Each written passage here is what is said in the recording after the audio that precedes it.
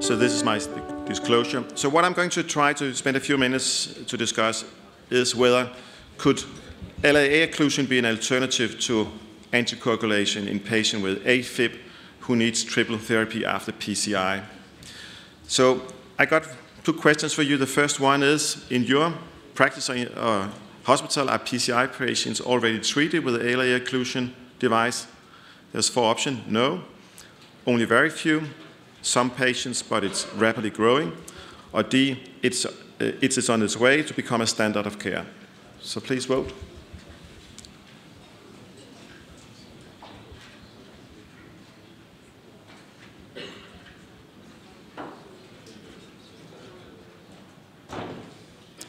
So it's very few patients today who's offered that.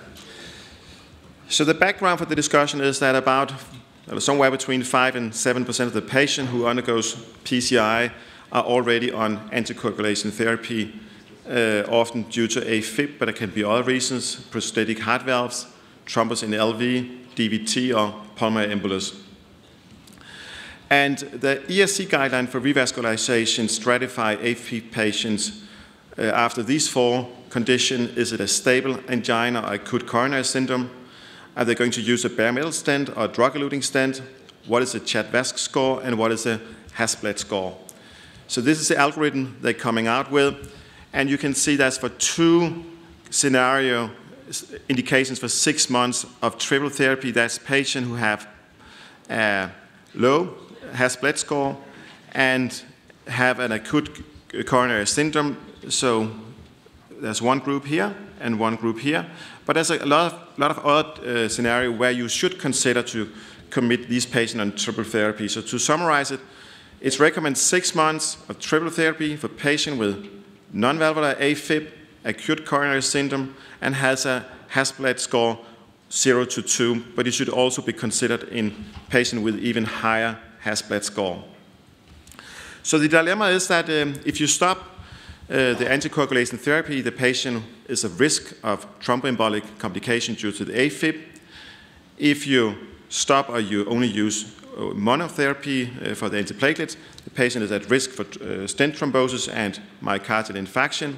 And of course, triple therapy is associated with major bleeding, which is by itself increases the risk of mortality. So what is the risk of mortality, of bleeding if you're on triple therapy? This is a very large Danish registrar study. So they looked into more than 40,000 patients older than 30 years. They were admitted to the hospital with a first-time myocardial infarction. They had a prescription, and in Denmark you can actually track back whether this prescription was ever claimed at the pharmacy. So they divided the patient up in 3 groups: patient on monotherapy, dual therapy, or triple therapy. And they followed the patients for 15 months at mean, and they looked at the risk for a new hospitalization due to bleeding or recurrent myocardial infarction. And for patient on monotherapy on aspirin, for the first year it was 2.6%, and you can see clearly patient on triple therapy, but also patient on the combination of clopidogrel and warfarin had a much higher bleeding incidence that required hospitalization than patient on dual antiplatelet therapy. They tried to stratify the risk, and men had a bit higher risk, and of course elderly patient also had a high risk to reach the endpoint, and patient who had a previously bleeding. There's also one prospective study looking into what happening if you on triple therapy. This is a randomized trial from the Netherlands. So they took patient who has been on anticoagulation therapy for at least 1 year, and they had a coronary lesion that need to be addressed. They randomized patient 1-to-1 between anticoagulation therapy plus clopidogrel or triple therapy. So the regime was followed for a minimum 1 month on patient with bare metal stent, and for 1 year for patient with drug-eluting stent. And the primary endpoint was occurrence of all bleeding using the TIMI criteria. And you can see here the patient who was in triple therapy, as we saw in the Danish registry study, was much higher than patient on dual therapy. And you can see the curve separate very early on. So it's from the day the patient is committed on it, he's running a higher risk of bleeding. And this is also shown again in Denmark in a registry study, 11,000 patients, mean age 75 years, most of the patient was male. And you can see here when did it occur, the bleeding. And for all treatment regime, particularly for the triple therapy, it's early on the patient at risk for bleeding. And for the ESC guideline, triple therapy should be continued for 6 months, so you're up here. So most of the bleeding incidents will have occurred within 6 months.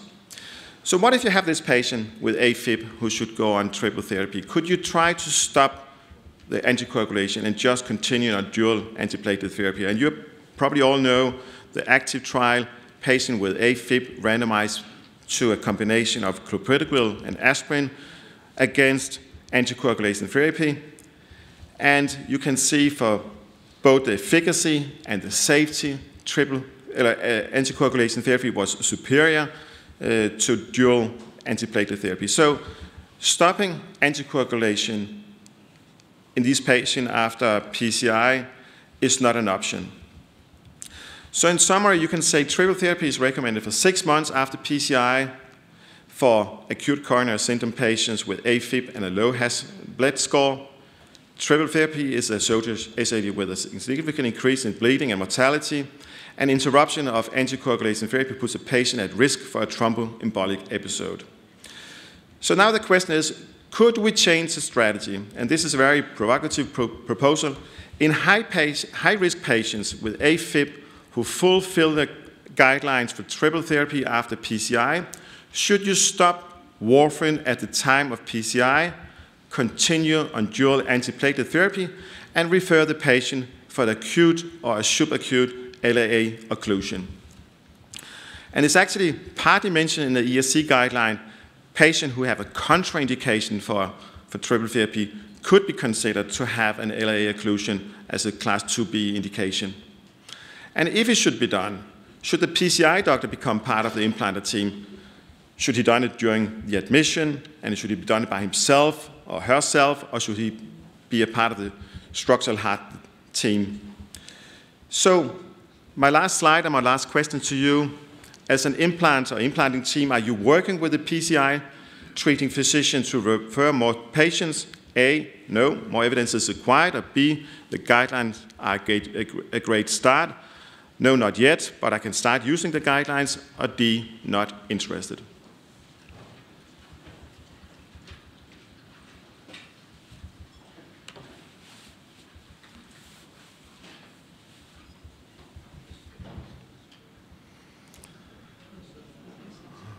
So it seems that, from what you are voting, that there could be a potential option to go this way with these patients.